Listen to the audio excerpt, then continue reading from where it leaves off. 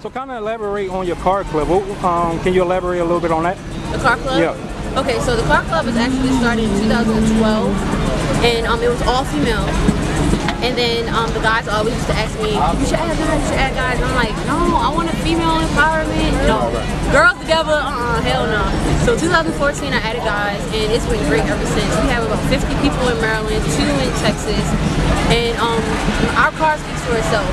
A lot of the cars up here, the blue Camaro, the Cali right here, the truck right here, all those lined up over there, those are my cars. So, and then the camo ones that's over here, those is, like, my club, the Service Auto fans, shout out to them. We speak for ourselves. Like, we have a high standard. If you want to get with us, like, you literally have to have, like, mods already. So, but we do give backs. That's one big thing we do. We give food, we do music videos, we pull up for birthday parties. We do it all. Yeah. Post car shows.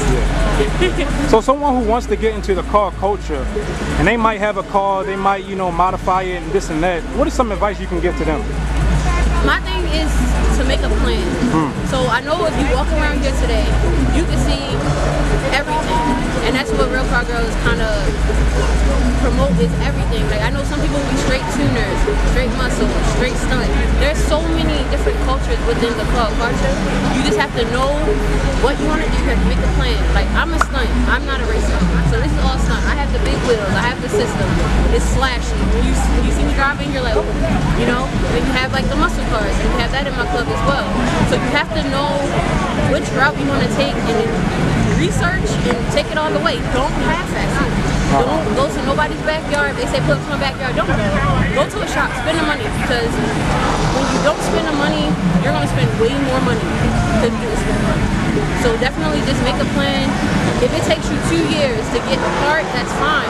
I've been building my car since 2012. It's my second year. I've been building my car, and every year I just add a little bit more, freshen up something, and go at your own pace. Your car is never going to be right. It's never going to be right. It's a hobby, you know. A hobby is something that you're constantly doing. Like, you're constantly going to be building your car. New rims come out. Just like the Jordans. You got to get the new Jordans. The new rims come out. Right. The new speakers come out. Those hit louder than those. So you have to just first make a plan. What do you want to do? You want to race? You want to stunt? You want to look good? Whatever you want to do, just first have a plan. So what's next for you? What's next for the team? Any events coming up next? So we have July 10th at Dominion Raceway is our next car show in Virginia. So we're taking our shows on the road. It's my first time, so I'm extra nervous. But I think we'll do a good job. I think so. But that's our next thing. And then next for the club, we're traveling. Like, we want to put these cars on the road. It's nothing like driving on the highway and you see cameras, like, you know. So I definitely want to take everybody on the road. We just came back for we went to Atlanta twice already. South Carolina, North Carolina. So I definitely need to hit Memphis, New Orleans, and Texas. That's the three things that we're doing. And then we're probably going to go like 4 months. So I don't want to hold you long, so where can the people find you? You can find me at, my personal page is I am Chinkii.